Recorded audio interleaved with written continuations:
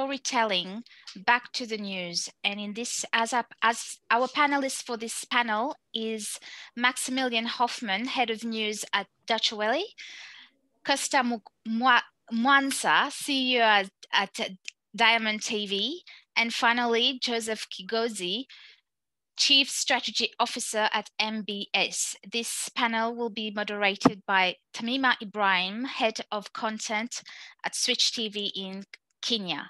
Tamima, the screen is all yours. Thank you so much, Shana. So again, just to thank the participants for making the time to join us.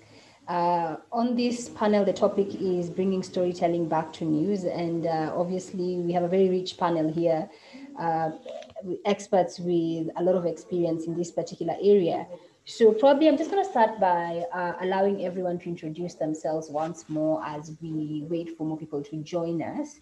And probably just giving us a bit of a background in terms of the network that you're working at and obviously the country that you represent. So probably let's start with my neighbor, next door neighbor, Joseph, all the way in Uganda. Joseph, you'll have to unmute, please. Sorry, thank you very much, Tamima. And of course, to the rest of the panelists and whoever is watching and listening in, I'm very excited to be part of this experience. I work for Next Media, which is a media group, a multimedia group in Uganda. And it owns NBS, which is our flagship brand. And of course, we control close to about 40% of the market share in Uganda.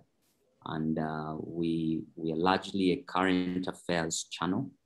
Our focus is current affairs, anything to do with current affairs. And of course, I work as the Chief Strategy Officer. I am very delighted to be part of this journey of storytelling, of course, courtesy of Deutsche Welle. Okay, then over to you, Costa. Thank you so much, Tamima, and good afternoon to colleagues Max Hoffman and Joseph Kigozi, a good comrade of mine from Kampala, Uganda. Good afternoon to all those that are joining us, watching, and obviously listening in on this very important and timely African discussion. As has been introduced, my name is Costa Mwansa. I'm the Chief Executive Officer as well as Editor-in-Chief of Zambia's #1 privately owned TV station, Diamond TV. We began our operations just 4 years ago. I'm co-owner and CEO of the channel right now. Our main programming focus is more on breaking news as well as lifestyle content. I have been practicing mainstream newsroom journalism for 16 years now until I went into the administrative side, a role that I had now in terms of mobilizing investment resource and obviously looking at the business development and growth of the channel. Okay, thank you for that, Costa. And finally to Maximilian. Thank you very much, Tamima. Honored to be part of this panel today with Joseph and Costa. Nice to see you all. I work for Deutsche Welle. Deutsche Welle is Germany's international broadcasters. We produce content in over 30 languages. For the TV part, it's 4 languages. I'm in charge of our news operations. So everything that needs to be fast and accurate, that's me. Everywhere where you see DW News, that's also my department, on Instagram, on Twitter, on Facebook. Also on TV, the news shows, and also online, the news articles. So it's a pretty big department, and you really can't ever have your cell phone too far away from you because there's always something happening. And Deutsche Welle, for you, those that may be not as familiar with it, like I said, Germany's international broadcaster. We have about 1 billion views per month worldwide.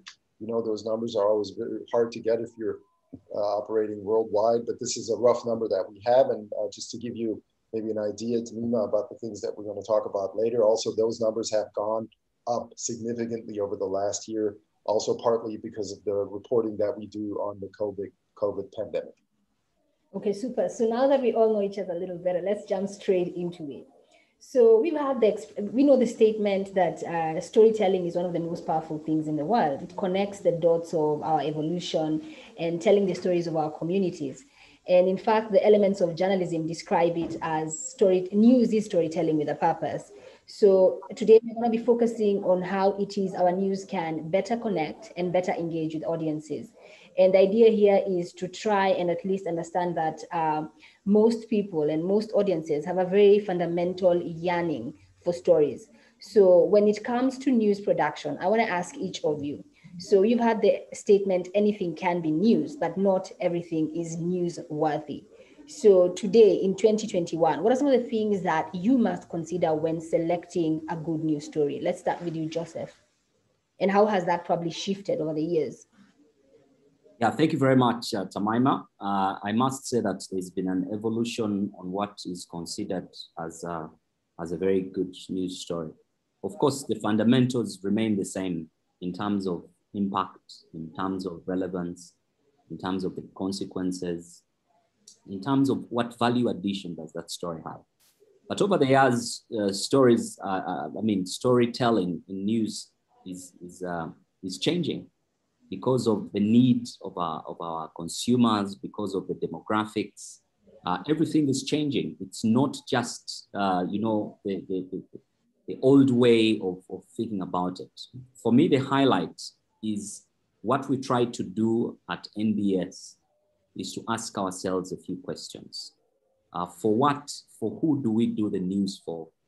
To what end is this news being done? What is the transformational element about this story?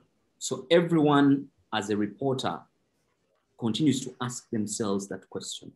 So in the end, it's redefining what a news story should look like. For example, if it doesn't have a purpose, if it's not within our purpose to transform our people, to transform our communities, then we think that would not, touch the dots. So as NBS, we've taken an approach of first and foremost doing a brand archaeology about who consumes our news, who is that person that we are targeting, what is that we need to do to make sure that it has the impact, the real impact that people are yearning for. And that's why people sometimes, especially the millennials, are slowly but surely running away from news because sometimes it doesn't speak to them.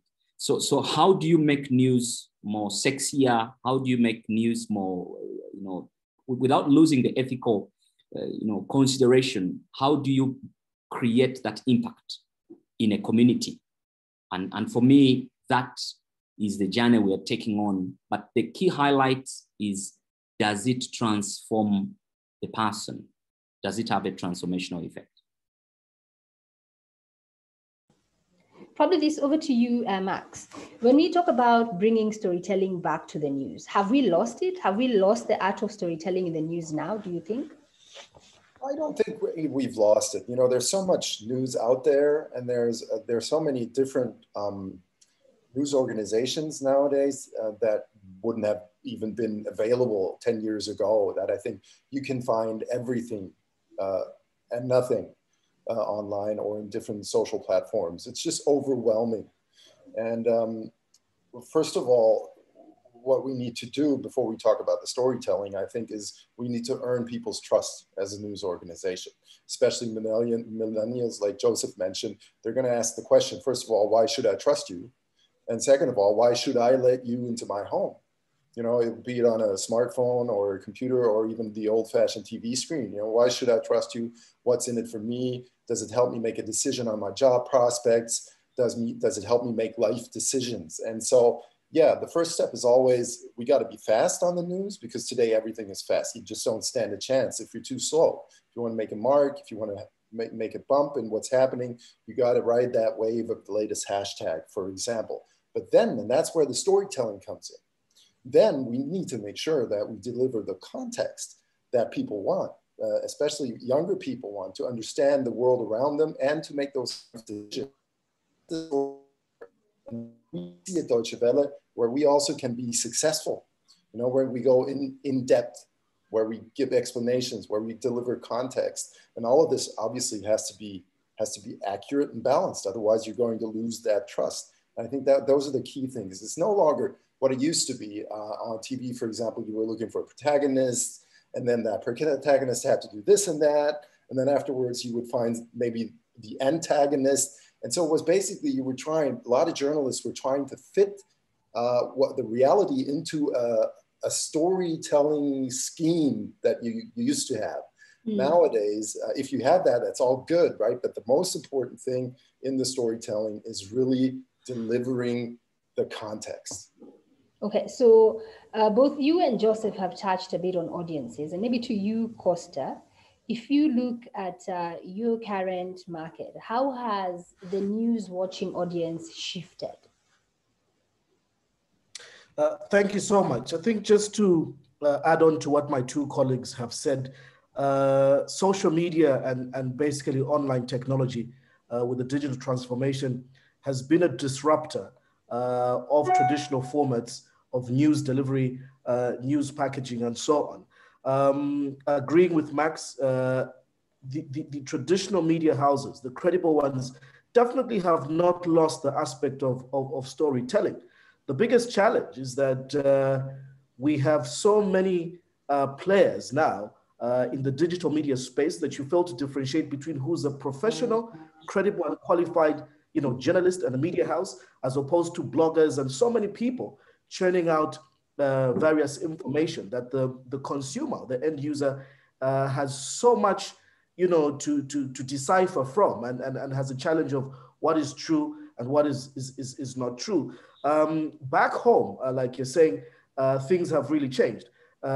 Storytelling formats and news, shows have changed from the linear way of doing things to the non-linear way. So even newsrooms have to adapt to the fact that they shortcut on certain editorial gatekeeping processes. Why? Because they need to beat certain tight deadlines before I can send my story to an editor, before the editor can go through or fact check some of these things.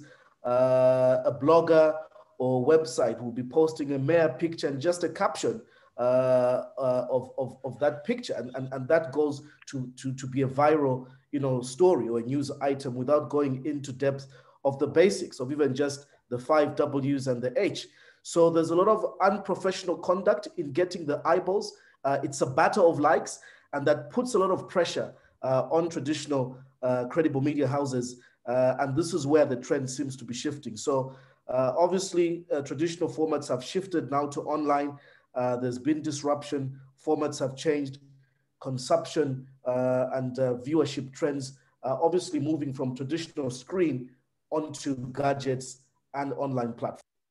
Okay, so obviously, I love your answer because you've basically set the context around the environment that most mainstream media houses currently have to work under, because you're competing literally with that kid in campus who could break the biggest news story of the day simply because they were at the right place and they had an iPhone and they were able to put it out and it went viral.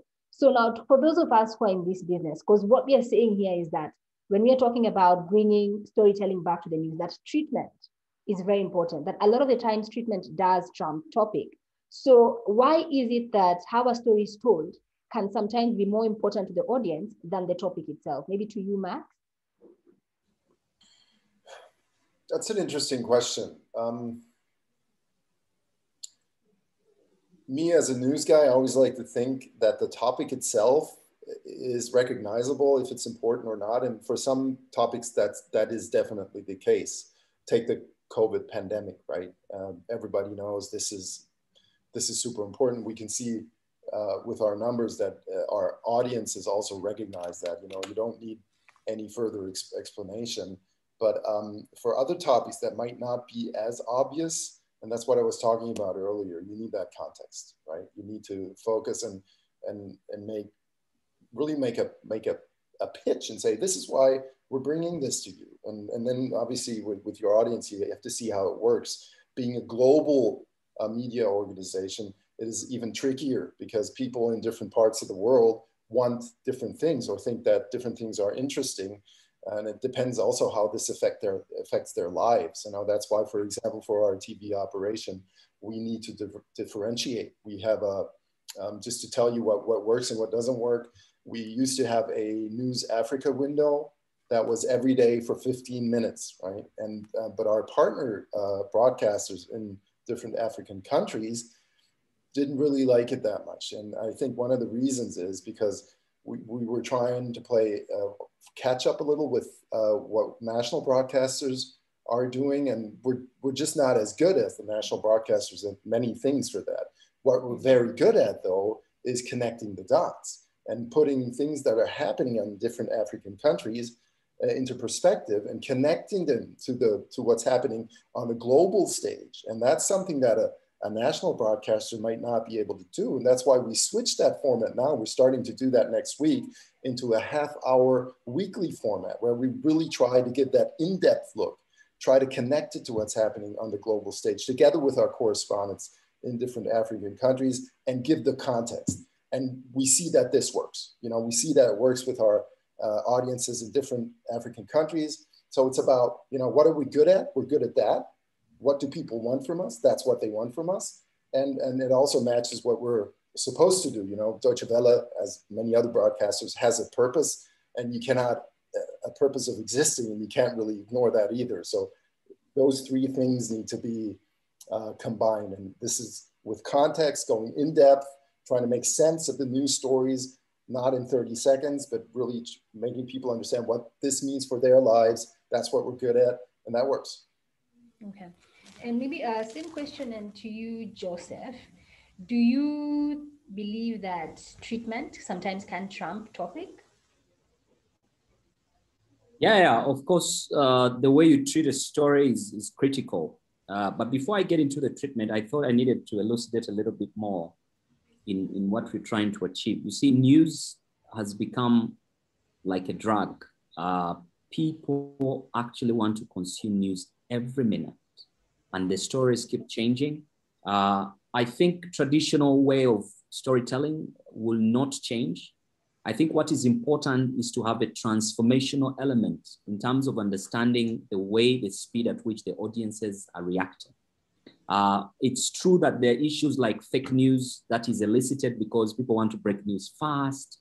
They want to speak to the gallery. Sometimes you have to have a perfect mix between the ethical consideration, but also how is your news going to transform your community? I think then the trust that we talked about is how you build the trust. People say, I'll choose NBS because if there's something happening in Uganda, they rely on NBS because NBS has established a track record of not just being traditional, having the traditional elements, but also being able to adapt to the new normal. Like, for example, one of the biggest experiences we did was to launch a COVID bulletin. But the COVID bulletin was not talking about how many cases that are happening because everyone had the access to this information. It was how the topic is going to affect, you know, aviation is going to affect employment, is going to affect people's, you know, psychology. Now, creating that in-depth, you know, kind of approach to news and being able to speak the kind of language that people would want to see, because people would adhere to stories that speak to them. People would attach that kind of sense to the way the stories are treated, the way they speak to their livelihood, the way they speak to their communities. And I think we need to be cognizant of the fact that we are operating with a 77%. 77% is a very complex, you know, audience. This audience, you need to have a perfect balance of what they want and what needs to be done. So it's true that we have a very big challenge in our hands. We have to reinvent ourselves to stay in the game, not to become obsolete in the way we treat our stories, the way the stories are delivered, you know, and there's a lot that has to change in the whole, you know, treatment and stuff like that. Okay, maybe just to expound, when he said 77%, obviously that's one of the shows that DW distributes here on the continent. But at the same time, it's almost like paying homage to the fact that Africa has one of the youngest populations across the world. You know, 77% of Africans on the continent are actually youth below the ages of 35 years old. So when we're having this conversation, it's also framing it in the context that for a lot of networks, for a lot of platforms, that is who your audience is. And at the same time, there's research that is also coming out and saying they are not interested in news. And I have a very good question here, which I'll pick right now, where someone is saying that having social media events position TV news as more of a summary and explanation of events, which really goes back to the topic that to the conversation we were having around the treatment of the story. So ideally, when you're talking about trying to debunk that myth that now because there's social media, mainstream news almost becomes like a summary of everything else that's happening on social media. Yet the reality is still within the different editorial desks that there's a lot of consideration when these stories are being put out. So things that ideally contribute to becoming the elements of a good story, like detail, connecting deeper to themes. Can you maybe just touch on that in the wake of, just a different school of mind that perhaps suggests that, hey, maybe because the audience is the 77% audience, they're not as interested in that style of news anymore. I mean, let's start with you, Max. You're always pitching me the tough questions here.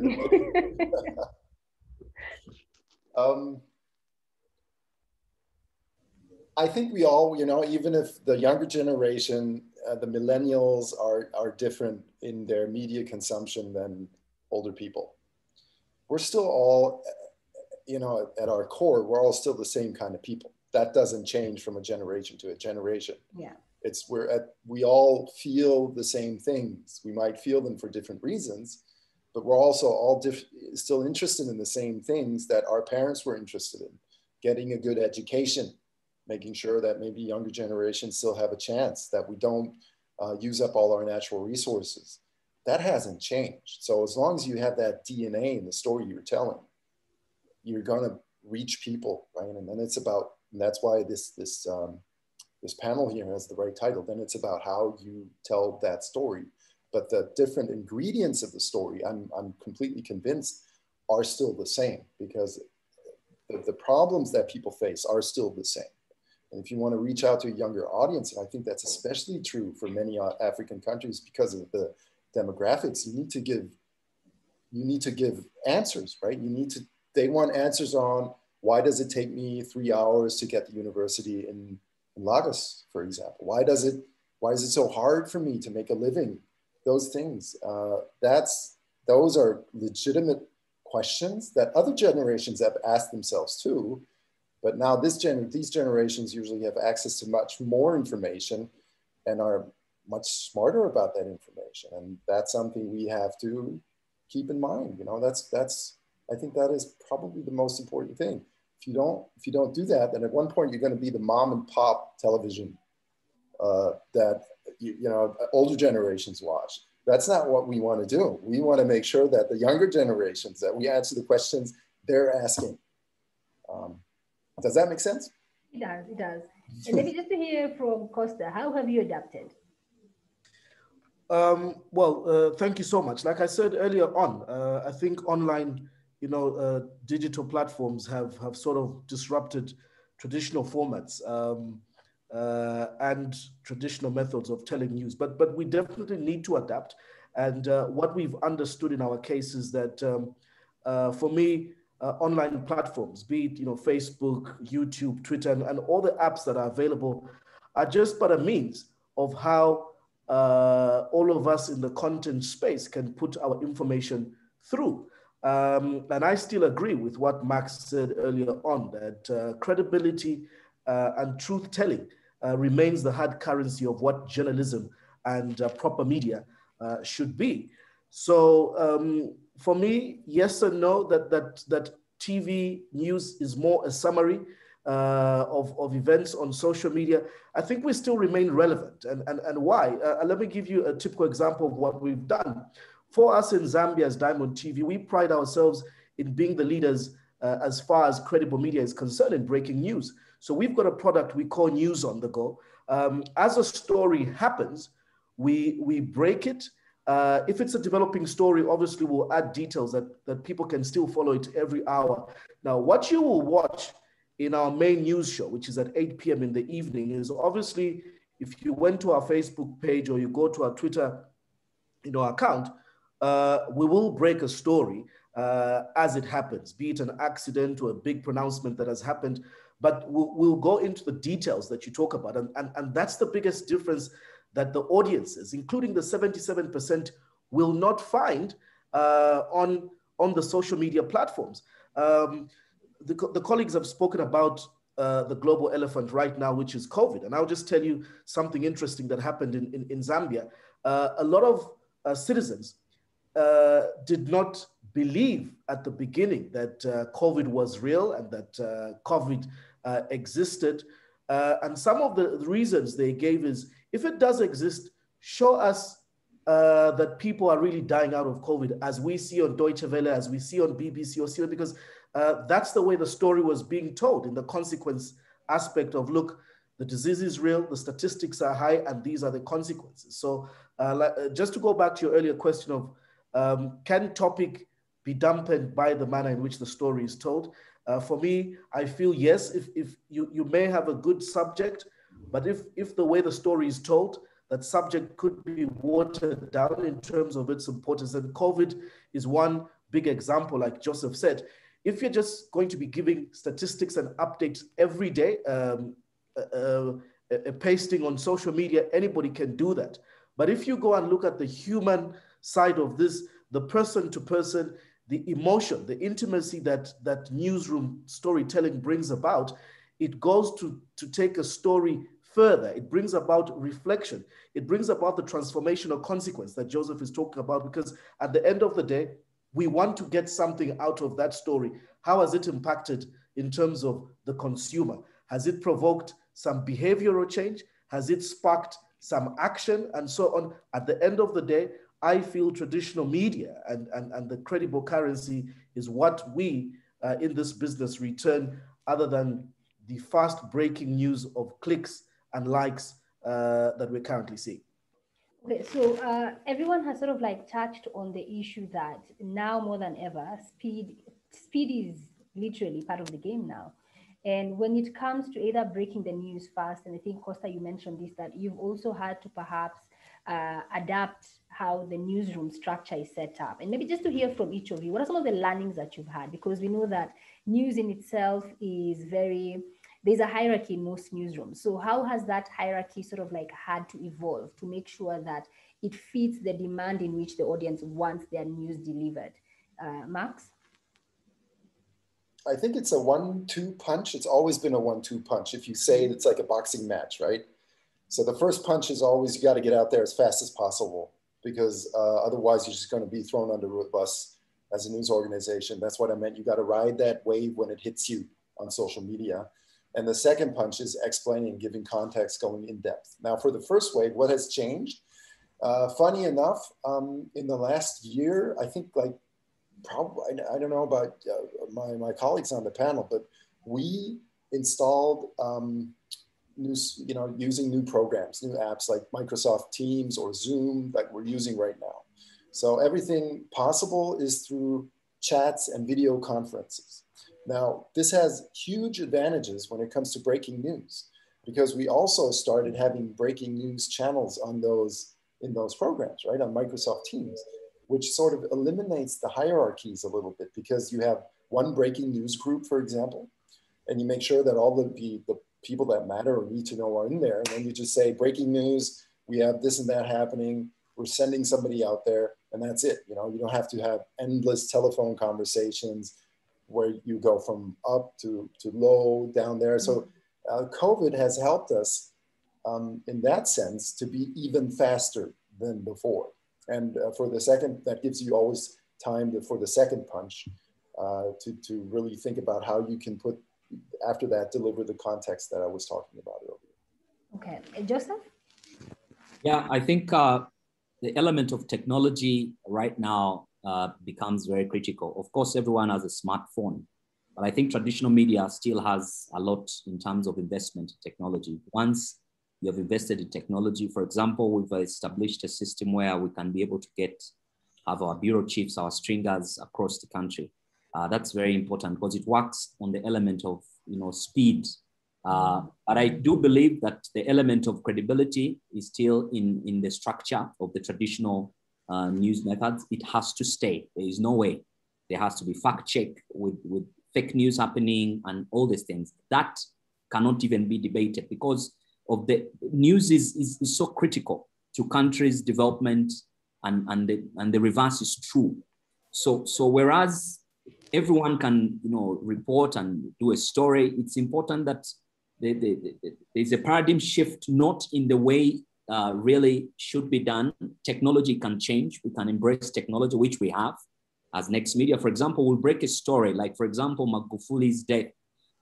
We have partners in Tanzania who we can be able to link and start to widen this story, try to talk about his legacy, try to look at his, you know, his legacy in regards to, you know, leadership and all those things. So keep widening the whole scope. So for me, technology is critical. We have to continuously invest in technology, but we also have to invest in our people, which is our cardinal pillar at NBS. A journalist must understand that, yes, you cannot go out there and get a story and wait to break it 6 hours later. You have to have a process that allows you to prepare the full depth of the story, but also the ability to break it within real good time after you've done some very fast checks. So you have to have a perfect balance between breaking it very fast and having credible stories going out to the public because of your brand equity, again, because of your reputation and things like that. So I thought that's very, very important for us to really explore. Right. So as we talk about negotiating journalism's boundaries and experimenting with storytelling, I'm sure that, and it was mentioned here, that a lot of the times in most newsrooms, sometimes there can be a tendency to rely on the mold, you know, the inverted pyramid structure. So when it comes to now innovating and really being committed to make sure that when it comes to informing the user, that you are delivering news in the most interesting and innovating ways.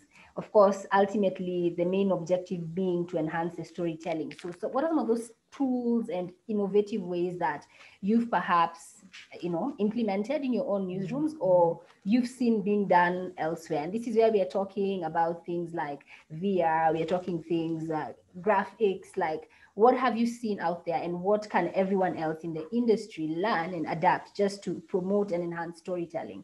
Let's start with Costa. Thanks, Tamima. Just quickly, I just want to add on the previous question and what my colleagues have commented on, because it's a very interesting aspect of what all of us in newsrooms experience. Just one interesting, I want to just cement the fact that the issue of no matter how long it takes to verify the truth in a story, I always advise my journalists, even if it takes you 6 hours, 8 hours, you're better off a newsroom that delivers a story those few hours later than the other competitors, rather than be sorry to come and retract or withdraw, you know, something that you had wrongly, you know, put. We need to understand the importance of news telling. For me, my example is so strong that a journalist who does not deliver truth and verified or accurate information is like a doctor who prescribes the wrong, you know, medication. We had an incident here where somebody reported of a minister, you know, dying, just posting it on social media, like it was gossip, and people were busy tagging this page. And, you know, you have so much pressure in the newsroom to say, look, we're being scooped, let's break this story.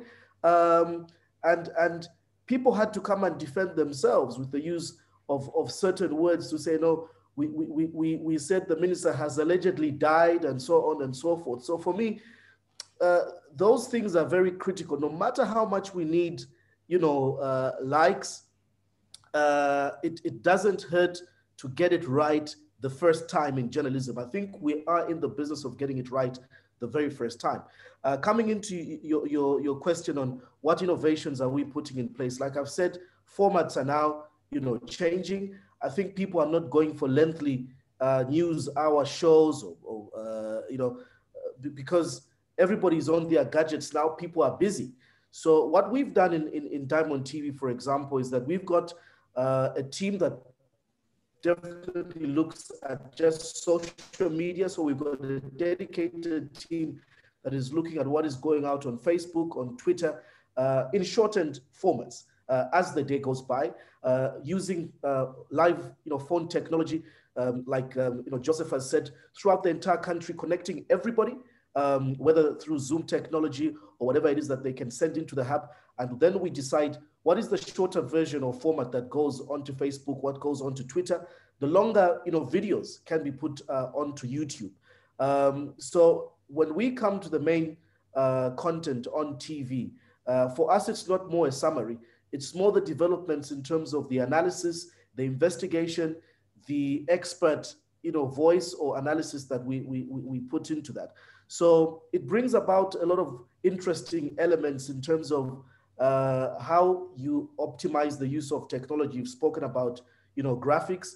So now reporters can go in the field single-handedly without a cameraman, without a sound man, but basically go with a phone and play around with the information for different platforms. So an exciting time on the business end as well. It's cost effective for us, like Max has said, using Zoom, using Skype and so on. Some of these technologies are definitely benefiting us from the traditional ways of sending a reporter physically onto the ground. Okay, super. So obviously a lot of what you're saying resonates because I had a channel that the audience is a bit more younger skewed. So I talk directly to the 77%. They're my core audience. So we've really had to be very innovative around how it is we present the news. For instance, our formats are shorter than everyone else in the market. Our stories are very quick and to the point. We have to be very visual because then you understand the kind of images, the kind of support material that lends itself to the voice of the story actually matters a lot. And even small things like even who is telling the story, because sometimes you could have a very good story, but with the wrong messenger, the point really just doesn't get across. So we found that, obviously talking to the 77%, we've had a lot more room to be a bit more experimental, even conversational-wise. Sometimes you'll find that the tone that we'll use in certain news programming is very conversational. And across other platforms, that would never fly. But what we found ultimately is that the main thing that leads our editors is how is the best way to get this message across to them. And even interestingly in Kenya, there's one local radio station. So youth here speak slang, and the version of slang they speak in Kenya is called Sheng. So it's actually a radio station that broadcasts news in Sheng because they're very clear about the fact that our audience is youth. We might sit here and speak the Queen's English, but realistically, if we deliver the news to them in Sheng, it helps them connect better to what is being said. So, and it's amazing because then there was a point whereby the entire industry was buzzing about it. And I know even some colleagues of mine in TV were trying to experiment with how can we then now adapt this and put this in TV, which of course opens a whole other kind of worms because then we have to go back to who are you targeting? Perhaps in radio, it's easier, but it's just interesting that these are the times that we are living in. And probably because you've all touched a bit on the impact of COVID-19 on your businesses and how you operate. So what would you say are some of the biggest learnings when it comes to negotiating the boundaries of journalism? Maybe let's start with you, Joseph. Very much, Tamaima. I think COVID-19, I don't think will happen in the next 100 years because we hope not. I hope it doesn't, because it really, really shook the status quo. It kind of, made us think even better in the way we approach, the deployment, for example. How do you deploy journalists on a daily basis? How do you start to rethink the process? How does technology more than ever become more important? How do you, because news gathering is a very expensive venture. That's the other thing that people sometimes say, but why don't they cover this? Why don't they cover that? It's a very costly thing for you to completely have a comprehensive story. I can tell you, it's very expensive. So how do you get the journalists, how do you get the entire team across the ecosystem to understand how do you reduce the cost of getting the story, but still don't lose the gist of the matter? So COVID-19 has given us that, but also it makes us realize more than ever before that citizen journalism or new media can create a gap that needs to be filled. So for me, COVID-19 has been a kind of, not a blessing in disguise, but an eye-opener, if I'm to be precise, on how we can maximize on telling stories. We actually realized we did a lot of live stories where a journalist doesn't have to go to the field, but you have a lot of this Zoom approach, you have a lot of this Skype approach. We've done a lot of work with Deutsche Welle where we cross almost twice a week on issues that, connect to our audiences. And that has been, very, very nice. And it's always short because that link is about a minute or two, but very fast. Cognizant of the fact that people are very fast, the young people are very fast, they want snappy news, but also the way we've delivered our news as NBS is changing, is very transformational, because gone are the days when we are very particular about certain things. How do you start your news intro? We've had a situation where on a Friday, we'll have the intro done on a bike somewhere. And let me tell you, that style, the way the cameramen are working on the shots, is so critical. So it's really moving in a direction where we can still tell the story in an ethical manner, but make it more exciting in the way it's delivered. So I think that's one of the things people need to take away in this discussion for us to keep our audiences engaged. Yes. Okay, so as we wind up, maybe to you, Max, then Costa. Yeah, thanks very much, Jemima. And thank you, Joseph, for pointing out that the work we do together. And I just want to say here that the cooperation with our partners in different African countries is absolutely crucial. So thank you, guys. Big shout out. And we hope you'll like our new format starting next week. You said a couple of very important things there, and we don't have that much time, but I think what we haven't talked about yet, technology obviously has been changing for a long time, and COVID is accelerating that. I would say one of the downsides of that is you don't have direct access to politicians and sources anymore. That's really tough, but you might get them on your screen but with a click of your mouse pad. So that's an advantage, disadvantage there. But I think extremely important, and that's what social media has taught us also for the TV operation is we do need to change our perspective. The way where you sit as an anchor on TV and you present the news from high above to everybody sitting below, like you were sitting on a throne, those days are over. Everybody needs to change their perspective and try to go down. That's, for example, with 77% that TV magazine, what we do, does so well, right? But that's a perspective we also need on TV, not just on our social media platforms.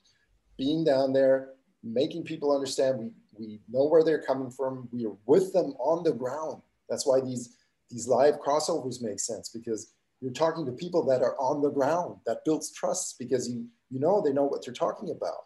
And then the empathy that when we're as journalists, when we're on the ground, we understand what people are thinking and not just sitting in a TV studio presenting the news. That change of perspective is definitely something that social media has taught us, more traditional journalists as well. It's something we're also using for TV, not just on our social media platforms, on top of, and that's also important, the data that we're getting from social media. Social media, we see what works, right? Well, even if the audience might be a little different, but we do see what reaches people, what works, and that's important data we also use for the TV operation. So Costa, very quickly, we have 1 more minute left. Yeah, thank you so much. I think after all has been said and done, it's times that call for innovative storytelling to adapt and fit into the current platforms that have been brought about by social media. But I do agree that the human element of the emotion, the empathy and so on needs to be put in there. If you tell a story just using technology from the studio, the believability, the emotion will not be channeled out into that. So COVID obviously teaches us an aspect of how to use technology, but allow me also to salute across the world. I think everybody has spoken about frontline health workers, journalists in the newsroom have been very, very fantastic because they've been at the front line, taking cameras, taking microphones into the thick of things to show the world. Because if it were not for the media, who would have known about the figures? Who would have known about what is happening? So it is because of that human-to-human element that we've been able to tell, and things are beginning to look up as far as the COVID situation is concerned. So it's a hybrid of how we adapt and how we still keep the basics.